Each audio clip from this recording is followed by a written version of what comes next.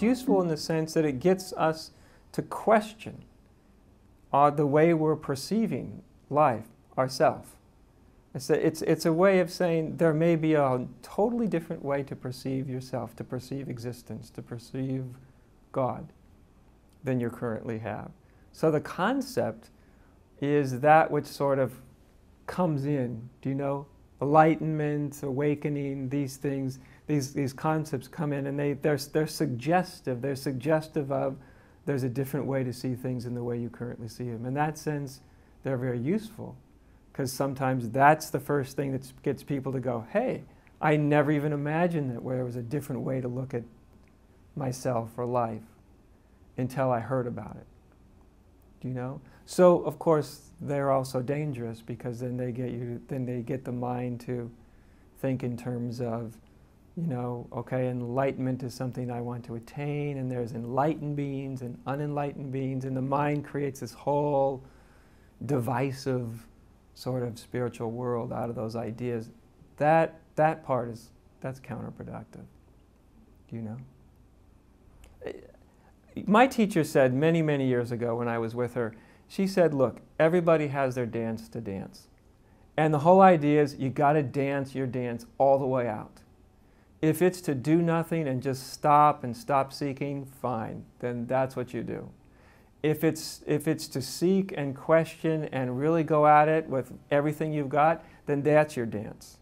And the only way that she had another statement, she said, only the phonies don't end up enlightened.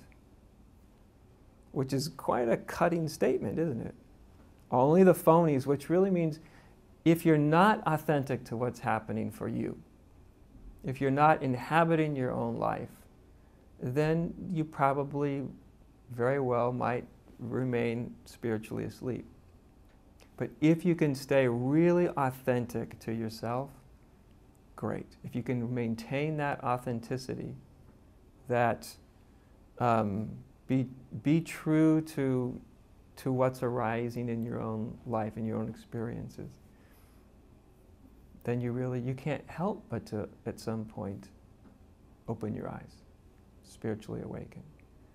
But that's something that spiritual seekers, unfortunately, with all the teachings that go out there, is they hear the teaching, and the teaching often makes them become less sensitive to what's actually happening.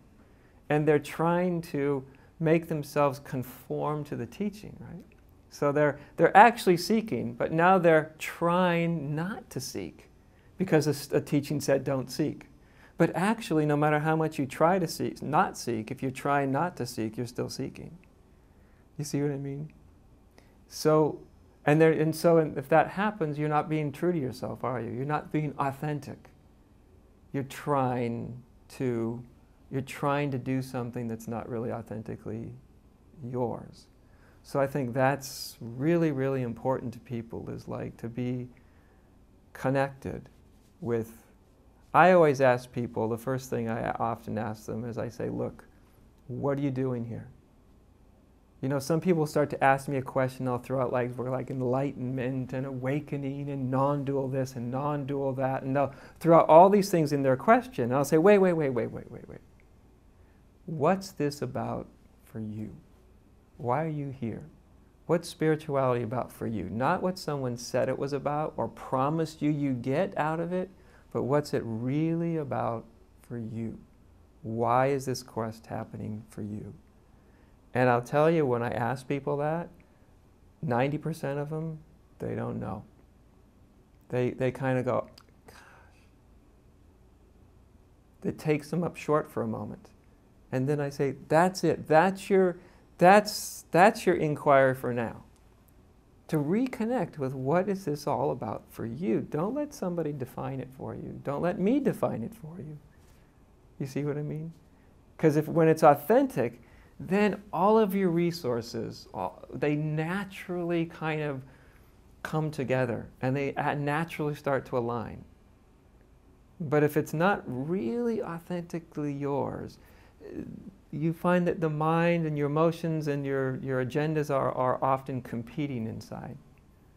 You know? And that's a spiritual quest in and of itself. What is it I'm doing here? What is this about for me? So it's sort of, when I ask that to people, it often makes them a little disoriented, because they're like, I never thought about it. I just heard about, and I just want to be enlightened. Why? Do you see? What does that mean for you? What does that word mean? I want to awaken. What does that mean for you? What do you really, you see what I want? What do you really want? Otherwise, we're just chasing what someone's told us. And then you've left home. You've left home.